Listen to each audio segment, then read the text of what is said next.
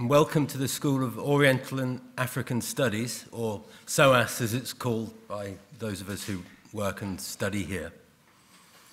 My name is Edward Simpson and I'm the director of the South Asia Institute at SOAS. And it really gives me great pleasure to be able to introduce proceedings this evening.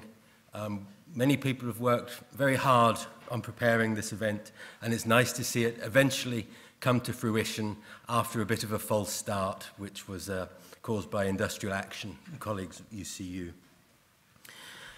So I'd like to welcome esteemed guests from the High Commission, Mr. Kaunin, His Excellency, and Mr. Talha, his deputy. So welcome to SOAS to you, and to distinguished members of the community, and to staff and students from SOAS.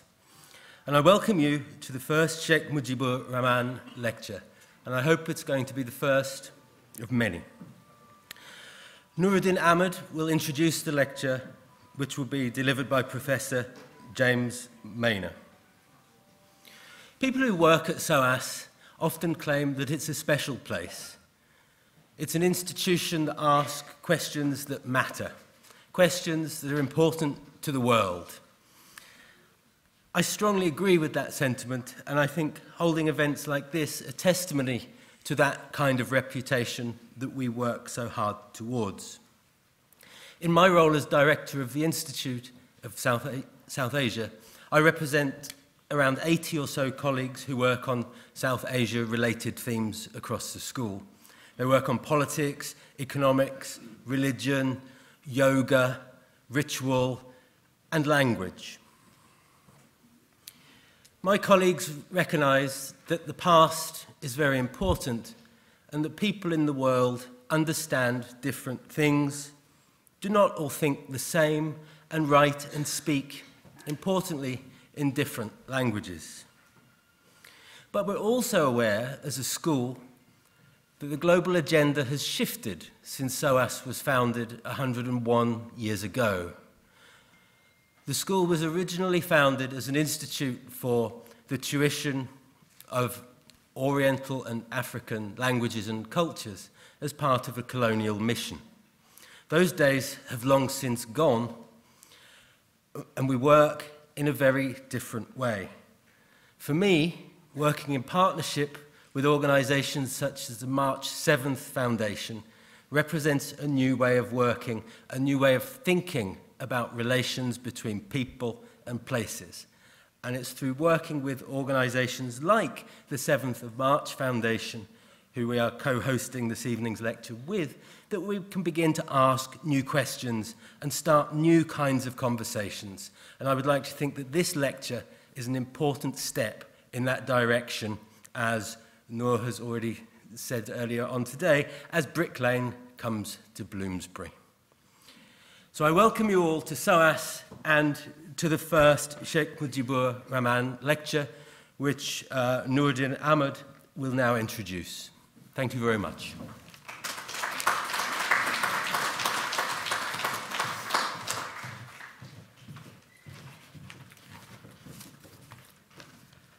Assalamu alaikum, distinguished guests, ladies and gentlemen. I think every society and every nation has a great moment in their life and the story to tell.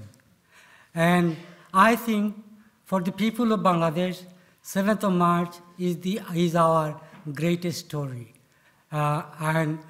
Because it is a remarkable achievement of courage and people fighting for justice and equalities.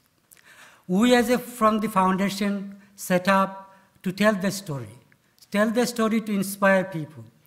But we also realize that before telling the story, we need to hear the story and hear objectively. And we think there is no one better place to tell us this story objectively than Professor James Maynor. So why it is important for us to tell this story? Not because of glorifying individual or a nation, but it is because we believe their story is very living. And this story is still need to be shared in order to inspire people across the globe. Because there are things that is still relevant. I will give you one example.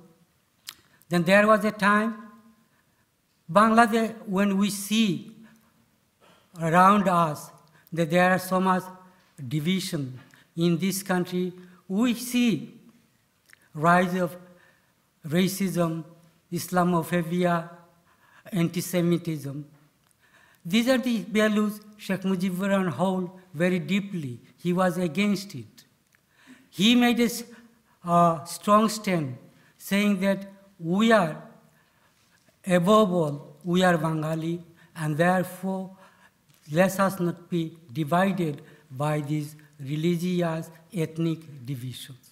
And I think today we are going to hear this story, remarkable story from James Mason. Today is not for me to go on and elaborate further, because this is, we want you to hear from Professor James Mason, and he has kindly, we are really honored that he has kindly agreed to deliver the first inaugural lecture. So please welcome Professor James Mason.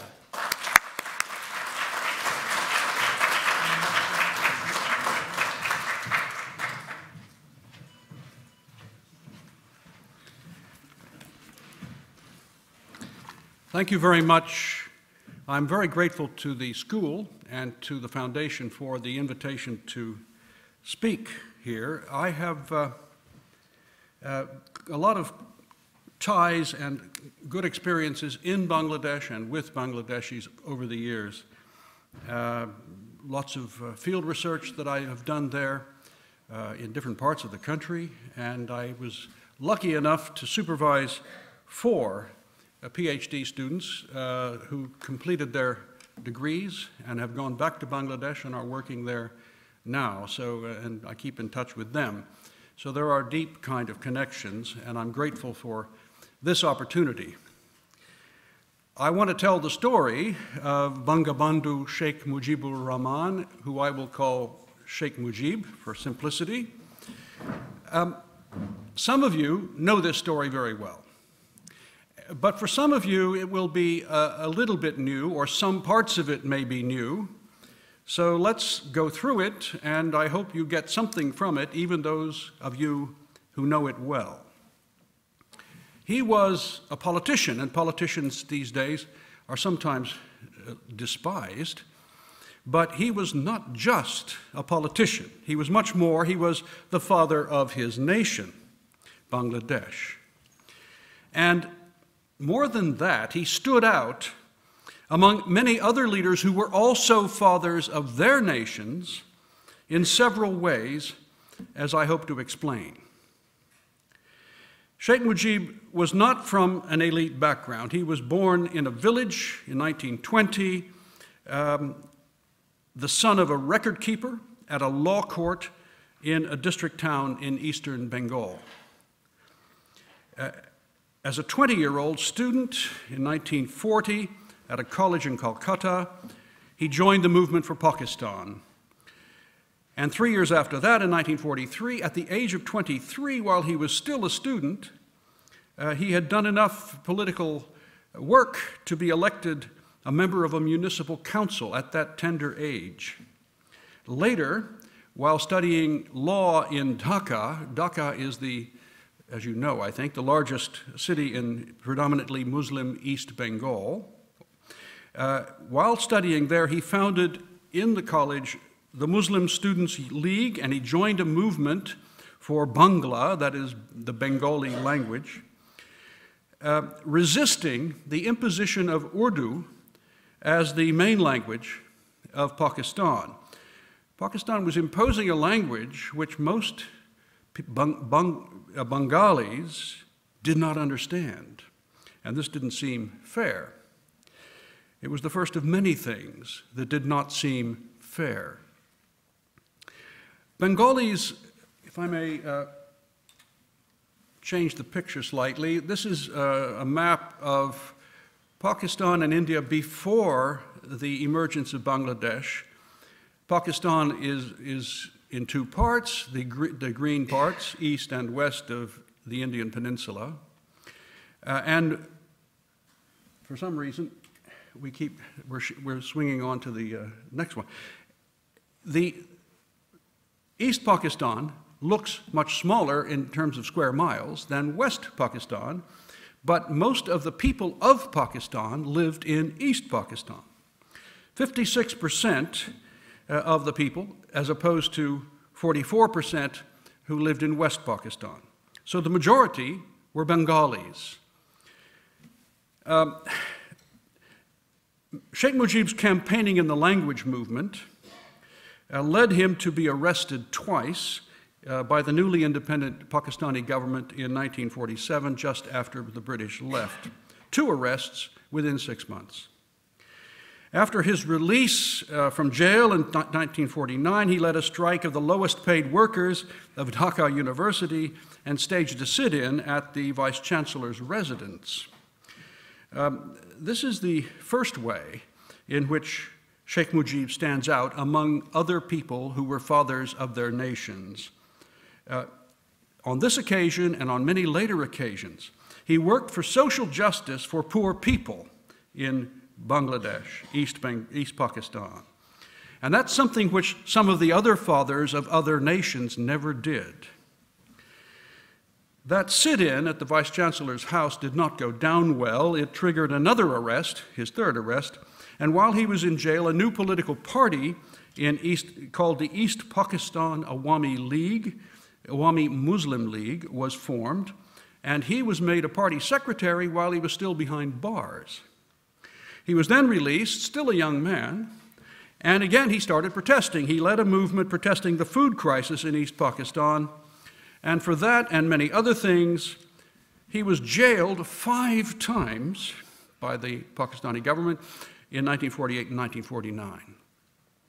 This is a reminder, all these jailings, this is a reminder that he was prepared to make great personal sacrifices. In fact, he was arrested at least 22 times in his life for his campaigning. In 1953, he was elected the general secretary of his party, and at the first provincial elections in 1954, a front of which his party was a part, won almost all the seats in East Pakistan, and he was made a minister in the provincial government at the age of 34.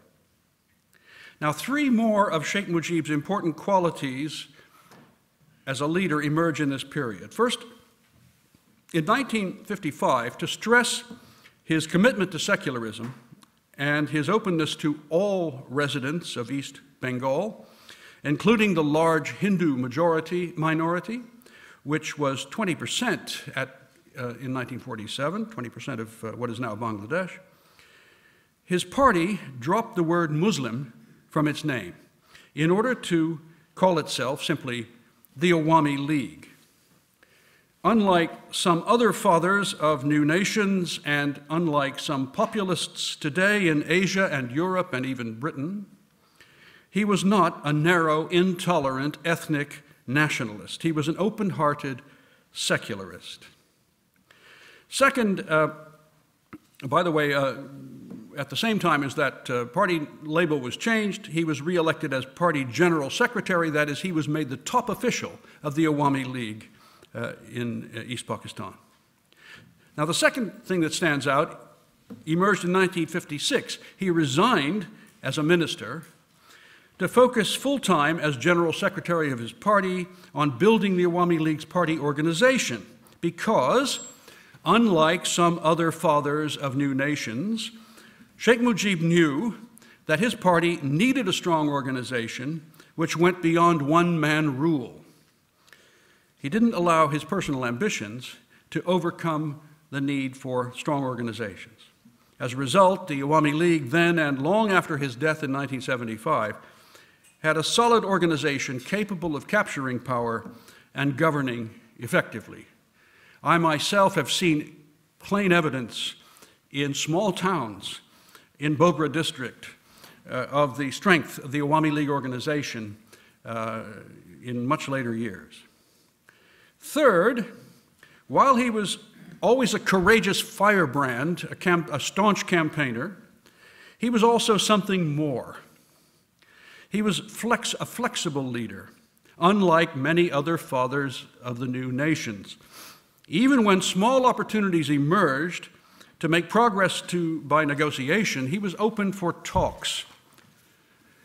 We have an eyewitness account from 1957, for example, of a dinner at which he met a political adversary, the former Governor General of Pakistan, who was also the former Prime Minister of undivided Pakistan. Sheikh Mujib, the firebrand, who by then controlled the Awami League organization, he was very much on top and in command. He arrived at this dinner not looking like an agitator, but he arrived formally dressed, and he was, in the words of somebody else who attended the dinner, exceptionally respectful towards the former Governor General, and he offered any assistance that he could provide to the former Governor General, every kindness. He showed that he was not simply a hot-headed agitator. He was a more mature and rounded leader. He reckoned that for a time it was worth adopting moderate postures, moderate attitudes, to see if progress was possible with the West Pakistanis. He knew that there might come a time when defiance and resistance became necessary, but in his view, that moment, the moment of the dinner, was not the moment. In politics, timing is extremely important, and Sheikh Mujib had a very fine sense of timing, unlike some other fathers of new nations. Before long, it became obvious that progress through negotiations was not possible. The power elite in West Pakistan were not open to serious compromise with the majority of their own countrymen, the Bengalis. The armed forces which dominated Pakistan were themselves dominated by the West Pakistani minority. So was the higher civil service, and so were the main business houses in East Pakistan.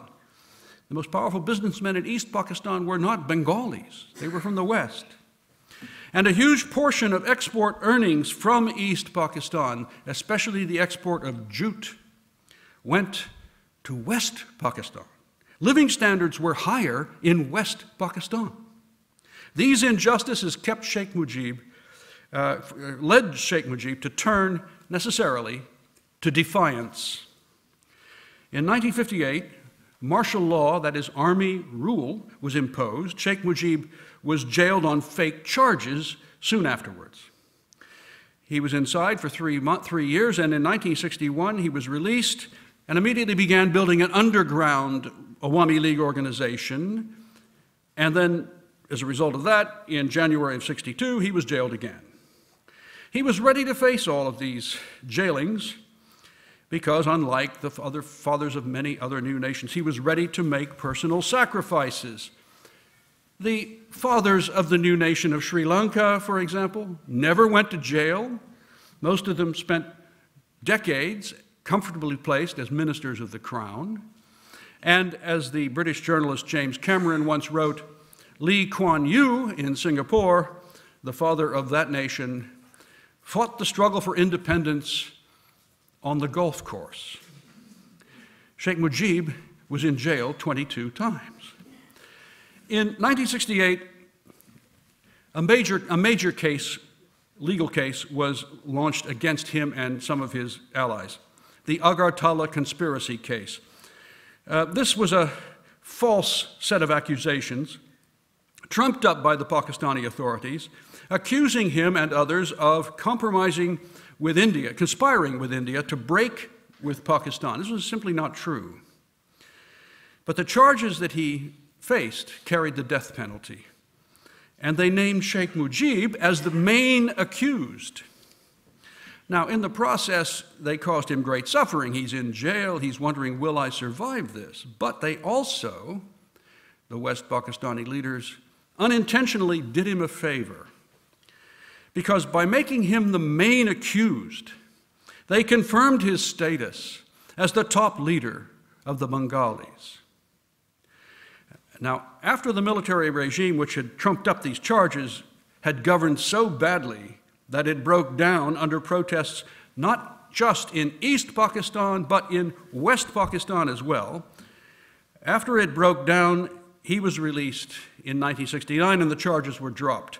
He immediately was taken to the racecourse in Dhaka and made a defiant speech before a vast crowd. And on that occasion, he was given the honorific name or title Bangabandhu Sheikh Mujibur Rahman. Bangabandhu means friend of the Bengalis. In December 1970, when the military felt compelled to hold its first genuine national election in the history of undivided Pakistan, Sheikh Mujib's Awami League won all but 2 of the 169 seats in East Pakistan, or what we now call Bangladesh. And this gave the Awami League a majority of the seats in the new National Assembly or Parliament of Pakistan. The military leaders in West Pakistan did not anticipate such a landslide. They did not think, they thought, well, several different parties will win seats in East Pakistan, the Bengalis will split, and some of us in West Pakistan will have more seats, and so we can keep the Bengalis under control for more years. But they found themselves facing the prospect that the Awami League could actually rule the whole of Pakistan if this new assembly was brought into being. And then the military leaders had second thoughts. They decided, well, it might be best if we put off, if we postpone the first meeting or any meeting of the new national parliament, because we don't really want these people running the country. Sheikh Mujib, who had just been put in a position to be the prime minister of the country, replied by calling in East Pakistan or Bangladesh for a non-cooperation movement. This enabled his party, the Awami League, to completely and peacefully take control over the administration of East Pakistan. He became the de facto head of government in East Pakistan or Bangladesh. Civil servants followed his instructions. The police followed his instructions. Businesses, banks, the entire labor force who knew about those policies of his to help poor people redistribute land and redistribute wealth, the labor force followed his lead. He was in control, and the Awami League was clearly, in fact, ruling what we now call Bangladesh.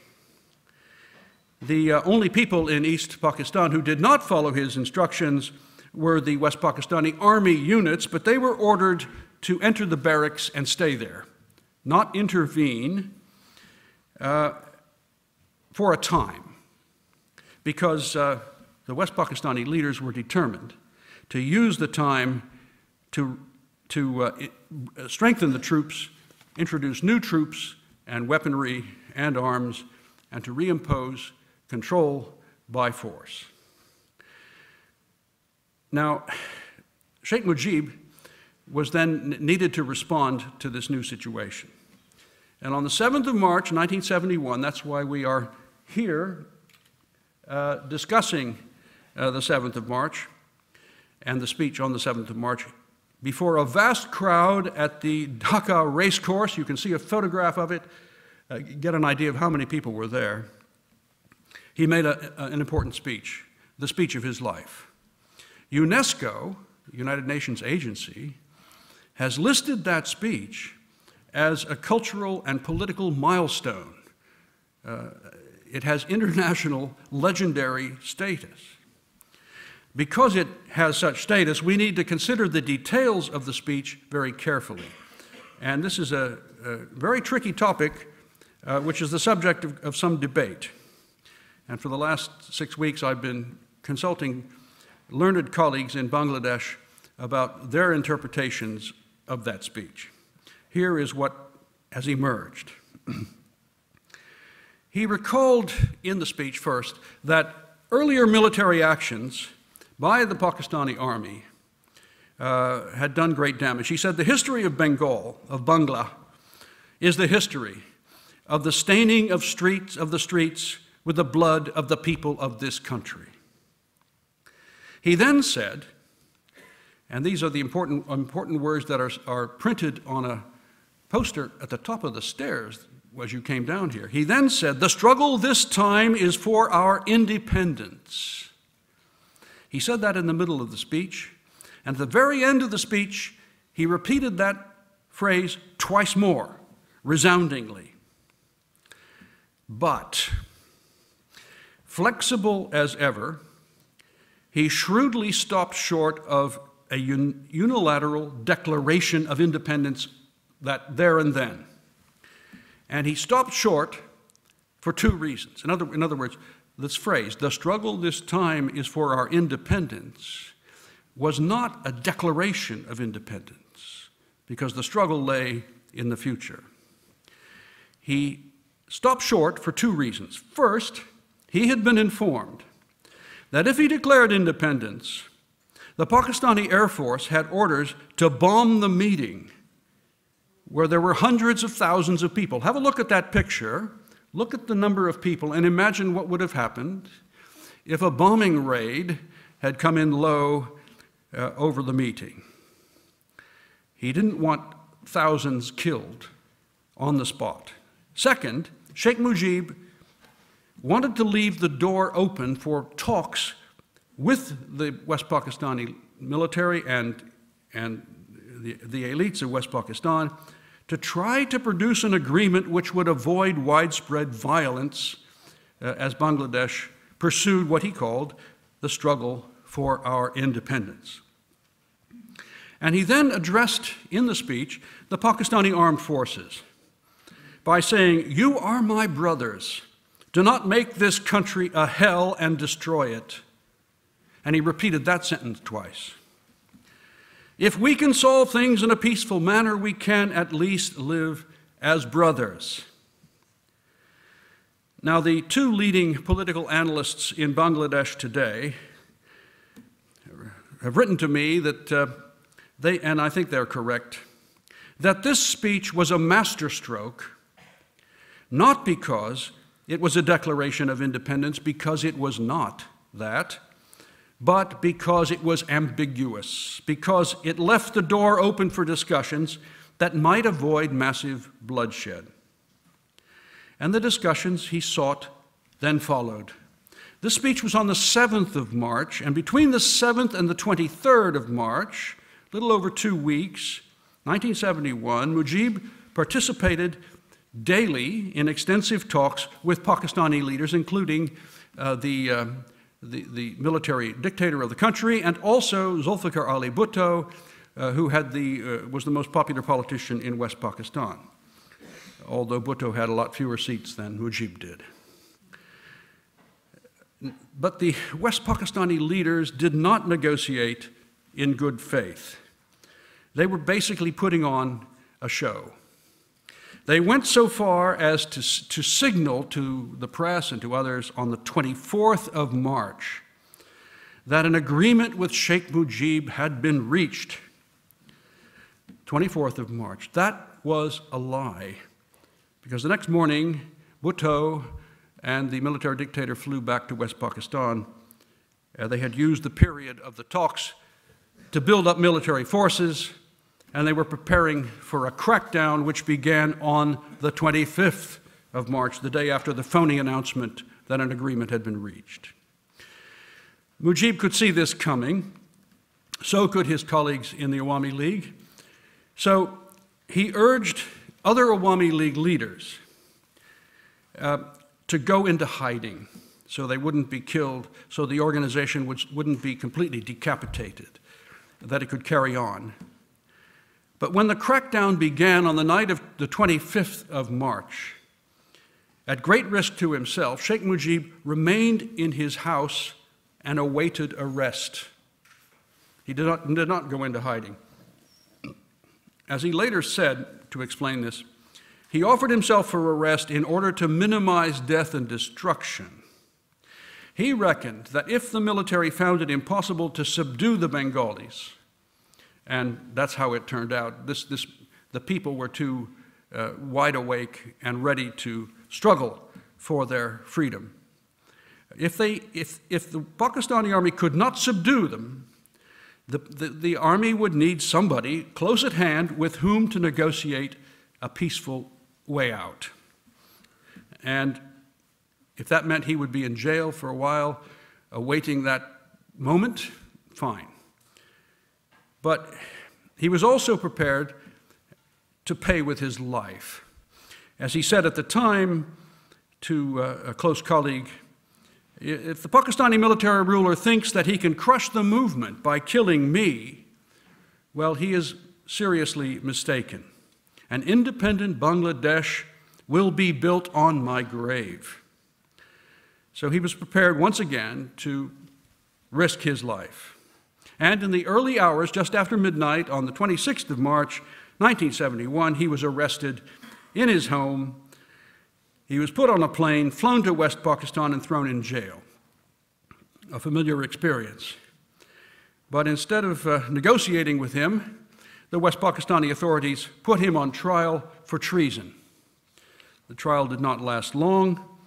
He was convicted of treason and sentenced to death. In East Pakistan, or Bangladesh, as we now call it, the Pakistani army unleashed a brutal campaign to subdue the Bengalis.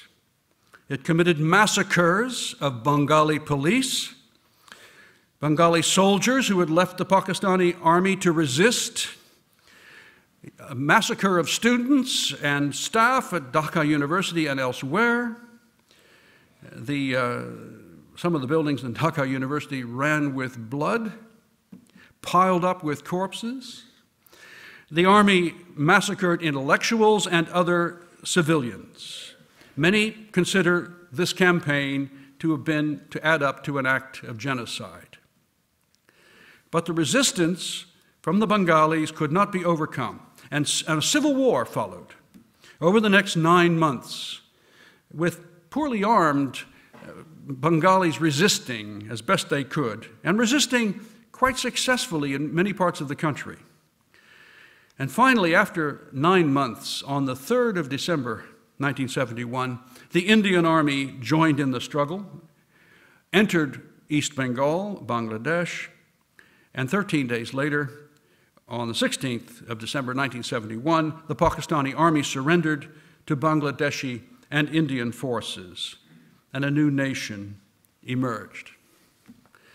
The death sentence on Sheikh Mujib was never carried out.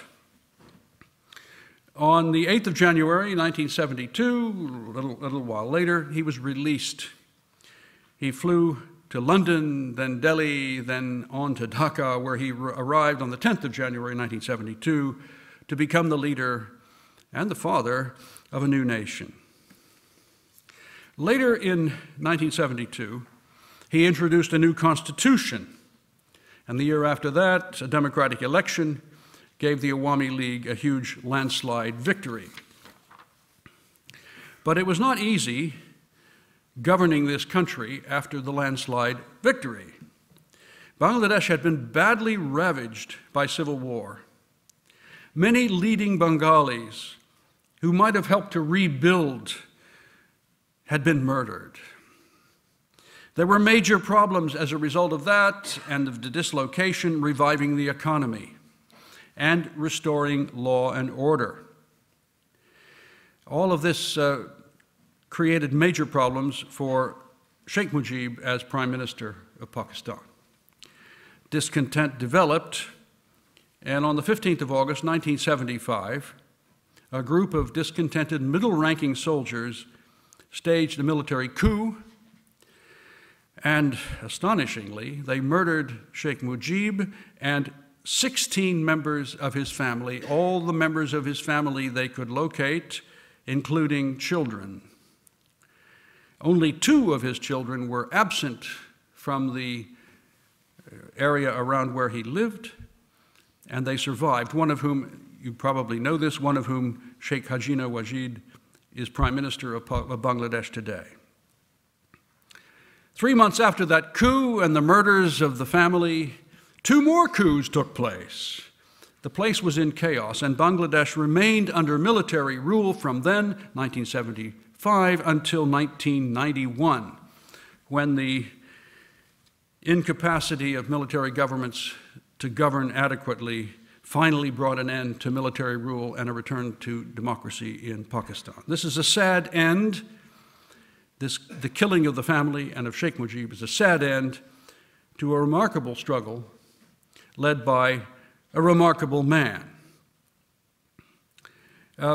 This account of that grim struggle, plus certain other things, remind us of how important it is that Bangladesh be studied seriously here at the School of Oriental and African Studies and elsewhere. What are the other things that make that important? The brutal crackdown in 1971 by the Pakistani military killed many of the people who could have served as capable government officials. They could have helped the government to work well in Bangladesh, but they were missing, dead. And then after the 1975 coup, when Sheikh Mujib was killed, the country suffered a quarter century of inept military rule. We have learned time and again that armies are hopeless at governing complex Asian societies, and that certainly was true of Bangladesh after 1975. Now, the ineptitude of the army and the murders of so many capable people have made it difficult for governments in Bangladesh, even up to the present day, to achieve great things. But in spite of that, and in part because the government was somewhat incapacitated, Bangladesh has developed some of the most constructive non-governmental organizations on earth to compensate for the limitations of government institutions. When you consider an institution like BRAC, which is as accomplished as any non-governmental organization of promoting development as any in Africa, Asia, or Latin America, or when you consider the Grameen Bank and the idea that launched it, Grameen Bank has won the Nobel Prize. And when you consider also many more organizations, less famous but quite formidable, what you see is a group of organizations that add up to a more potent set of civil society organizations than we find in almost any other country in Asia, Africa, or Latin America. I can only think of 2 other countries on those continents which compare with Bangladesh. Now, those organizations that make Bangladesh an important place that needs serious study. How did they do it? And what do these organizations do? And how do they work with government? Those organizations, together with government, have achieved a great deal. For example, and this I find quite astonishing, Bangladesh has done better than India, which has superior human and financial resources, in promoting family planning and in tackling malnutrition. Malnutrition is a scourge across India. It means that about 37% of Indian people are less intelligent than they might be because in the first 5 years of their lives, malnutrition prevents their brains from developing fully, and you cannot do anything about it after the first 5 years. 37% of Indians are more, to put it bluntly, are more stupid than they might be because of malnutrition. This kind of problem is much less serious in Bangladesh, even though Bangladesh has less financial resources. The achievements of Bangladesh, governmental and non-governmental together, are remarkable in many ways and deserve serious study. Other countries can learn from this.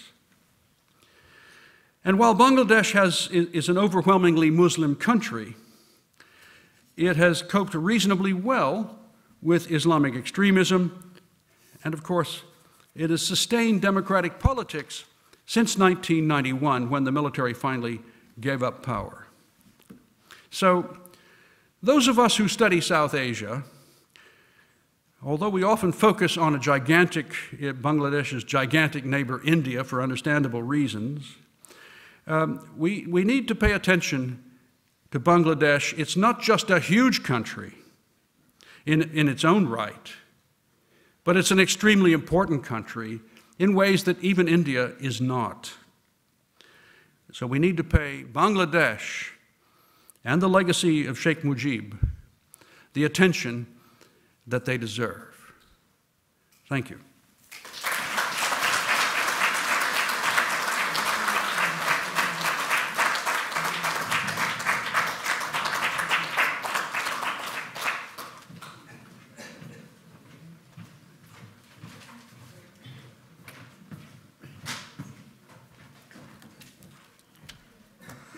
Well, after having meeting Professor James Mason first time, sometime in January, we asked him to send us an abstract of his speech, and he gave us the abstract, and there he said, especially the young people born after the assassination of Sheikh Mujibur Rahman need to hear his story. And I think he has told that incredible story today, and he told us very beautifully. Therefore, I will ask everyone to give him a good clap.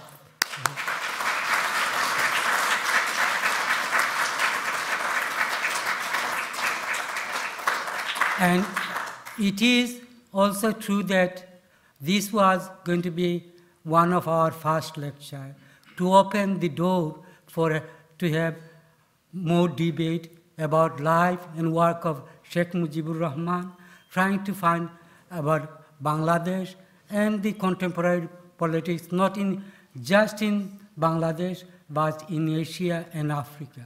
And I think, I personally believe that Professor Mason has opened the debate once again very nicely and eloquently. And I think now it is for us, all of us found in this room, is to go back and carry on that debate. And we need more debate we have, frankly and openly, is better. Sometimes debate can be little discomforting, but nonetheless, we need to continue this debate. So I would like to thank you all for coming, but I think also it would be quite good to remember that there are a number of people who made this event very successful. I think probably we all noticed that there was quite few people sitting upstairs welcoming us, registering our names. And I think we should thank these two people. I think Najia Ahmad and Mukhtar Ahmad there.